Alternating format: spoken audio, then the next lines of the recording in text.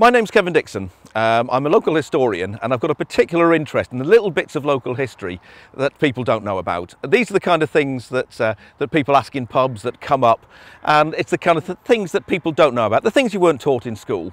And we're here today in beautiful Kingsbridge in the South Hams to look very briefly at a little bit of history that we know a little bit about. Now, this begins in 1066.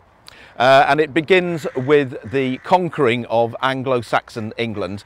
Now, everybody knows the story about King Harold. The narrative tends to be that as soon as Harold got his apocryphal arrow in the eye, then the rest of England fell under Norman control. And the Normans transformed England. The Normans came in, they replaced the Anglo-Saxon aristocracy, they set up towns, they set up castles, the old traditional Motte and Bailey that we hear about, and the southwest and Devon are actually covered in these things. What tends not to be told very much about is that the overcoming of the Anglo-Saxons wasn't as quick and as sudden as we thought. There were uprisings. There was a very viciously put down uprising in the north of England called the Harrying of the North.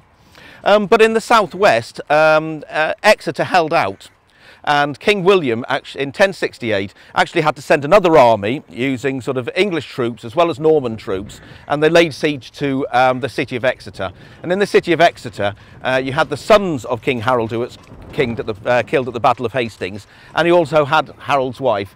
The city eventually fell after quite a prolonged siege, and then gave loyalty to William the Conqueror, and then the sons of King Harold fled to Ireland, and in Ireland they enlisted the help of King Dermat, the Irish king, to reinvade the southwest. The idea was to try and trigger a revolt in the southwest. So King Dermat, who'd already had fairly lengthy relationship with the Godwin family, actually lent some ships and lent a small army to the sons of King Harold, and they came across the Irish Sea and they landed outside Bristol. They tried to take the city, the town.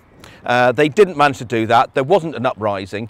So in despair, what we then do know from the chronicles at the time, and bearing in mind chronicles were actually written by people who were a number of years later and sympathetic to that Norman invasion. We then know that they didn't want to go home empty-handed, so they took their ships and they went along the north coast of Devon, actually came round and pillaging as they went, and they landed somewhere around here. And we don't have much more information than that, but we're in the beautiful estuary here, and presumably those ships, not wanting to go empty-handed, would have possibly come up here. Would have been completely different landscape, of course, much more tidal. And if you think about the traditional idea of Viking longships, that's the kind of vessel we're talking about.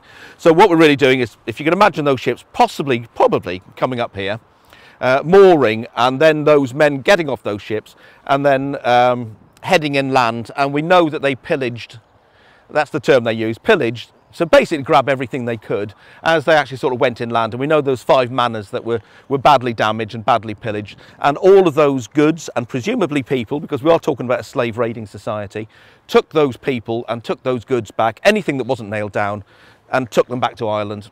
And that was probably one of the last failed attempts at an uprising, and it devastated this area. Don't know much more about it than that, but it's just one of those little snippets of history that we don't know about, and it's worth remembering.